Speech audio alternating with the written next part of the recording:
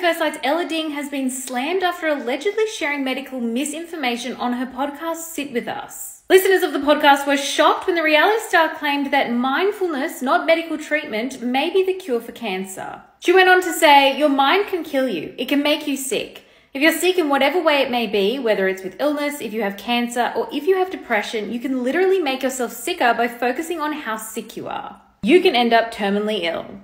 She then claimed her friend's mum went to Mexico and did this 4-month cleanse, and it actually did get rid of her breast cancer with no chemo, and the doctor said you need chemo and she didn't want it. It comes down to changing the way you think, implementing positive thoughts, changing negatives to positives, which is like a science term, I guess. She then told her listeners to educate themselves and read Dr. Joe Dispenza's book on the topic, claiming he trained people with cancer to use mindfulness to cure themselves. However, Dr. Dispenza is not a medical doctor and is actually a doctor of chiropractic with a Bachelor of Science.